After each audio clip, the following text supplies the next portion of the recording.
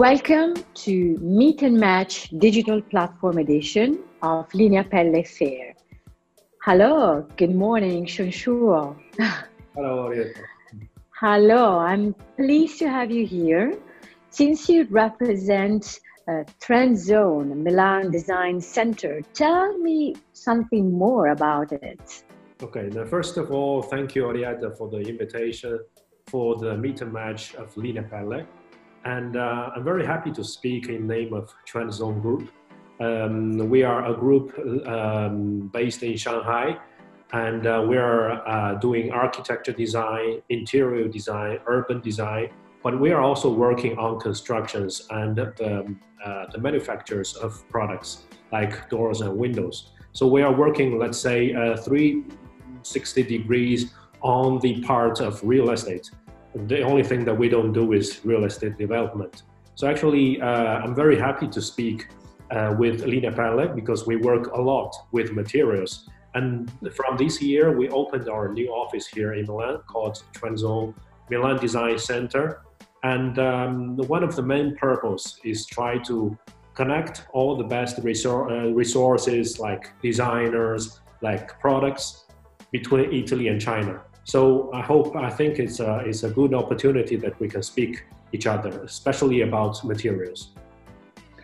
Great and wonderful. Let me say that I assume that you and your team are looking for material continuously. What's going on now? What are you looking for? Maybe you can give us some example in your latest projects. Okay. Well, let's say we can start with interior environment because we're doing a lot of projects of, let's say, private apartment, houses, or villas.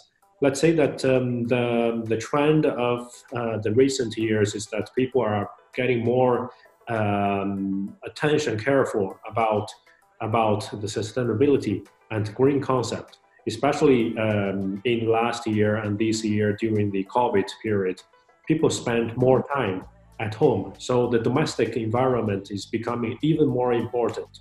So people want materials that can be very healthy and sustainable. So it doesn't give out, let's say, harmful materials. And people need these materials to be safe. So, for example, if we talk about leather, if we talk about textiles, it has to be very safe and for their health. This is one of the biggest trend that we noticed from these years. And because we are also working on architecture, and we're doing a research in these years about the prefabrication. So actually, this I think could be also a very interesting point for the materials, because you know that in prefabrication, now we talk about prefabricated products, but in the future, we will also have, for example, the prefabricated homes that you can have your villa in the mountainside in one day. So it means that everything, all of the materials, including the metal components, including the textile, including the leathers, if we are going to use them, have to be compatible for prefabrication. So it means that the materials has to be light, has to be robust, has to be durable. So this is also something that we are very interested in. So we hope that also from Linea Pelle we will see some interesting materials for the future. Interesting insights. Because you talked about sustainability, very well connected to authenticity, to durability. Which is the relation with the Italian supplier when you ask some material that it's long-lasting and maybe it's like, give you an example, a natural vegetable tan leather, which can change with time. How can you combine these elements with a prefabricated house? Because let's say just now we have mentioned the concept of sustainability. And the concept of sustainability, I think, is even more important when we talk about prefabrication. Because in a home which is not prefabricated, you can wait until the harmful materials all give away and then you come to live in. But in a prefabricated house, you can imagine that today I put this house here and the next day, very probably, I'm going to live inside. So this is something that the customers will pay a great attention on it. So when it's prefabricated, and then the materials you used, you have to be very careful about it. And this is also the reason why we set up an office here in Milan. Let's say that apart from the fact that it's going to be a design studio, it's also going to be like a research center, or let's say a purchase office, that we will meet a lot of Italian excellent suppliers about new materials. I'll give you an example. Let's say let's take laminate, for example, because it was developed in Italy and it wasn't accepted a lot in China. But in these years, people started to accept the concept of laminate, to accept it as a kind of artificial material which can be a good alternative for the natural materials like stones or marbles. Because when we talk about green and sustainable, we have to keep in mind that the world is limited, that one day we are going to run out of these materials, especially those kind of materials which is not renewable. For example, the world is running out of sand.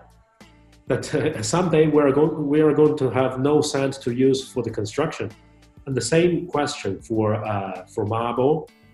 And so let's say alternative materials that can be artificial, but in a way that can have the same characteristics, can be a very good alternative for our future projects. And very likely that leather and textiles are renewable, so that we can always have new materials, but we can have new technical features in it. One of my latest questions, because so interesting to talk with you. What about touch, feelings, and colors that you are much more keen to look at for? Well, it depends a lot on the taste of the clients, because especially talking about interior design projects, a lot of our customers come from, let's say, come for their private apartment or for their villas. So it's a very personal taste. But in general, I would say that the natural touch is very important for them, because they have to understand that it's a material that can give you the feeling, for example, the warm feeling from the textiles. And then also talking about leather, you have to feel really these kind of, how can you say that?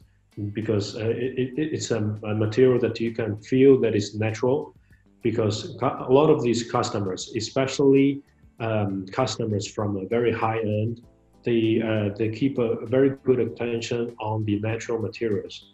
And in the same time, I think talking about colors, it changes also from the perspective of colors from different customers. For example, a lot of Chinese customers in these years talk about the Morandi colors. It's a concept from Italy, because it's from the painter Morandi, and because this concept is becoming very accepted in China, and is becoming very fashionable in China. So these years we have a lot of customers which ask us, do you have this kind of light gray, this kind of light blue, which comes from Morandi palette? So this is a very interesting aspect that we are seeing. This is also a connection with between China and Italy. Wow, I didn't know it. This is really interesting. It's an interesting insight, because the creative aspect of our suppliers is so important. to be combined with the functionality and the authenticity and the sustainability. This is very true because, for example, talking about Morandi, even sometimes if I take a dialogue with an Italian professionist, sometimes they don't get the idea of Morandi because it's not that everyone knows about painting so much. But it's very interesting that the Chinese customers, even the normal customers, now they know the idea of Morandi because it's coming into fashion. This is a trend that we're noticing in the recent years. Brilliant. I think, Shuo, we really said something that is super interesting. I want to keep in touch with all the team and with all the suppliers because this connection between these two countries is very important. And I wish that for the near future, we can also meet in person. For sure. Touch and smell and feel it and live with the material inside of your houses. Thank you very much. Thank you, Orietta. Thank you.